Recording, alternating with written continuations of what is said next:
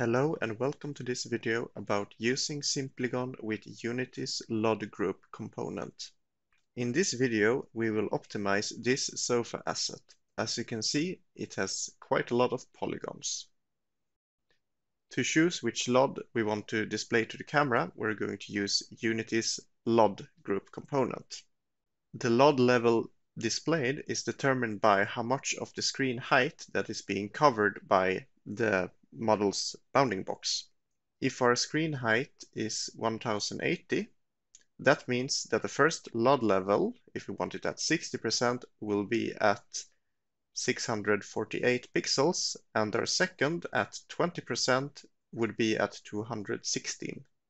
Go to the Simplygon window, select Add LOD Component, go to Advanced, and then Reduction.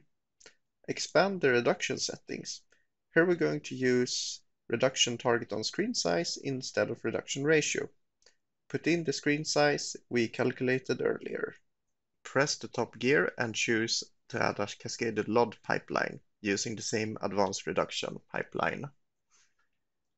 We're going to use target on screen size and our 216 pixels target. A cascaded LOD pipeline will use the previous LOD as input. This reduces the processing time required and also can help with minimize the difference between LODs, reducing LOD popping. Once that is done, press the big button to start processing. We can see that we got 2 LODs back from Simplygon.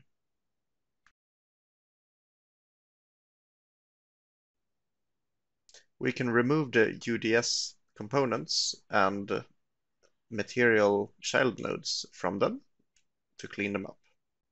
To further clean up, we can reuse the materials from LOD 0 to our imported LODs. Now it's time to put them together.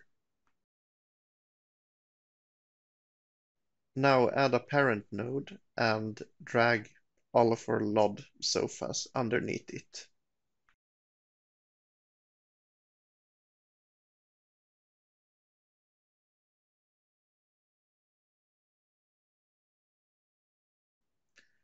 Add a LODGroup component.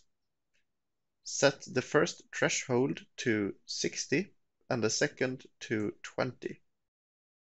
We also removed the culling threshold. We assign the different LOD renderers to the different LOD levels in our LODGroup.